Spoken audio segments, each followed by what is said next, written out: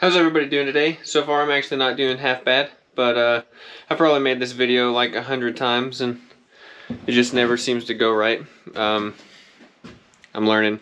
I'll get there eventually, maybe, probably, possibly not. But anyway, so yesterday I tried to make it, but I live down a dirt road and a lot of people were out and about yesterday apparently, so it made it really hard to get any recording done because everyone that lives around here is pretty friggin' loud. And sorry I haven't got a video out in a while. It's the weather here in Arkansas is getting pretty crappy, or was pretty crappy there for like a week, as everyone knows, because Texas got pretty slammed.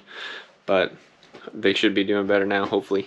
Anyway, so I've made a few videos talking about my Harley, and I figured I would make this one real fast just to show you what exactly my bike is, because I know I haven't done really a walk around of it, but I figured I'd do that just to show everybody, and hopefully I can do this all in one take because that makes editing so much easier.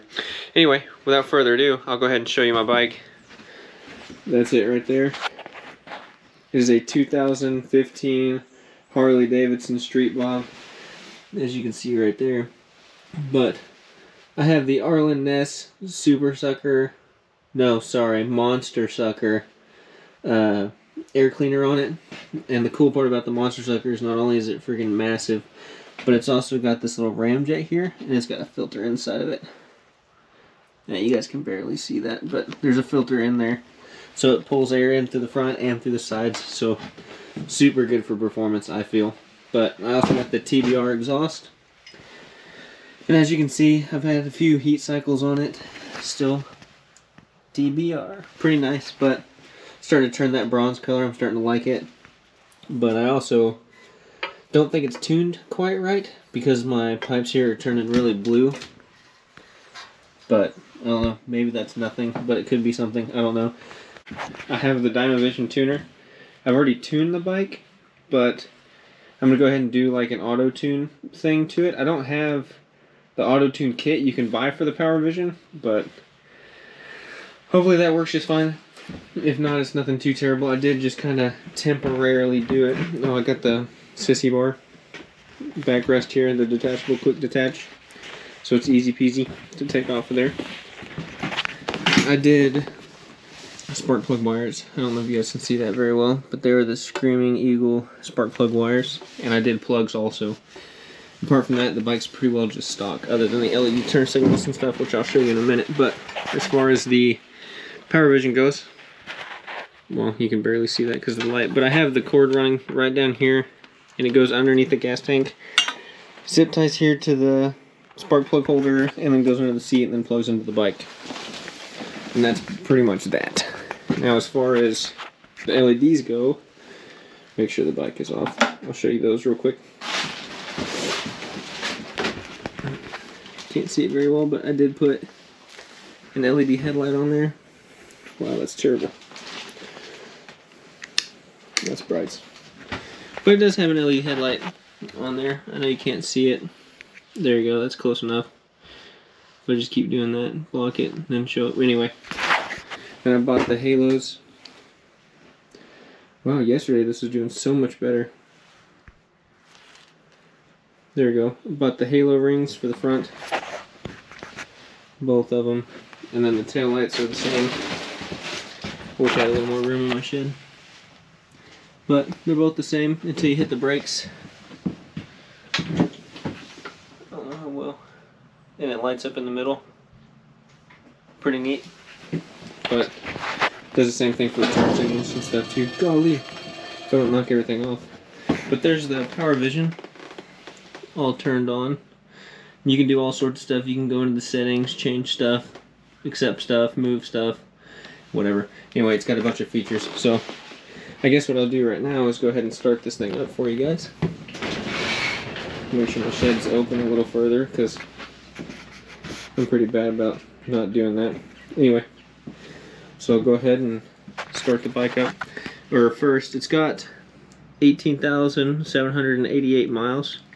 So it's not like a super high mileage bike, but it's not too bad. I'll click the run.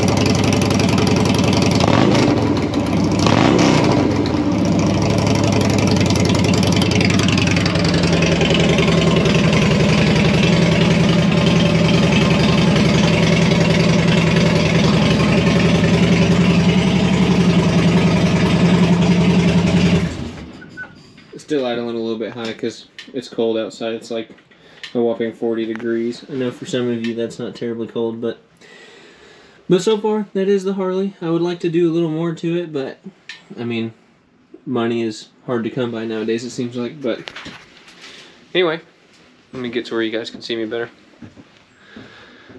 So that's pretty much it for my bike, as far as my bike goes anyway. I would like to do more stuff to it, but I don't know how long that'll take. I probably won't do anything here anytime soon. But I do also have this. Show you guys.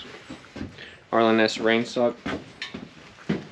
It goes on your air cleaner for whenever you're riding in the rain. I heard bad reviews on it, making it run weird and stuff like that whenever you have it on there, but I haven't really noticed a hell of a difference. It's just nice to have whenever you get stuck out in the rain and you don't want rain going inside the tip of your little thing there. Anyway, but that's just my opinion. Anyway, so that is my bike. 2015 Street Bob. Nothing too special.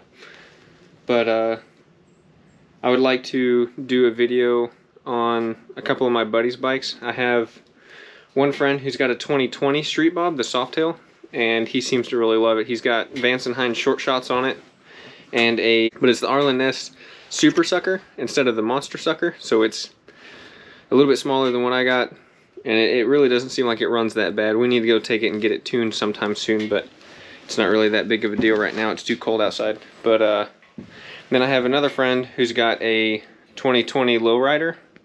I like to do a video on it. It's just a pretty much completely stock bike. The only difference is it's got Reinhardt slip-ons, and it's white. The Street Bob, the 2020 Street Bob, is red and black. It's that two-tone color that they came out with in 2020. So I like them both. I have another buddy who's got a, I think it's a 2007 Lowrider, Dyna, just like mine. And he's got the Bassani 2-in-1 exhaust with the Arlen Ness Super Sucker air cleaner, like the 2020 Street Bob does. And he is about to take his bike and go have it cammed, so hopefully I'll be able to get a good before and after video on that, because I've taken a few videos of it and none of them seem to turn out all that great. So I'm gonna try again, see what I can get done. But the crappy part is this stupid camera. It's a GoPro Hero 9, and whenever you are just regularly recording, unless you change the settings, it records in some format that I can't use with my video editor, so it makes it tough. That's what happened to yesterday's video that I made on this bike in the sun, and if I can, I'm gonna try and upload a sound of it. That way you guys can hear it better outside instead of in this stupid shop or shed, whatever you want to call it. Anyway, so what I'm gonna do is upload a picture of the 2020 Lowrider S right now, and then I'll upload a video or a picture of the 2020 Street Bob right now.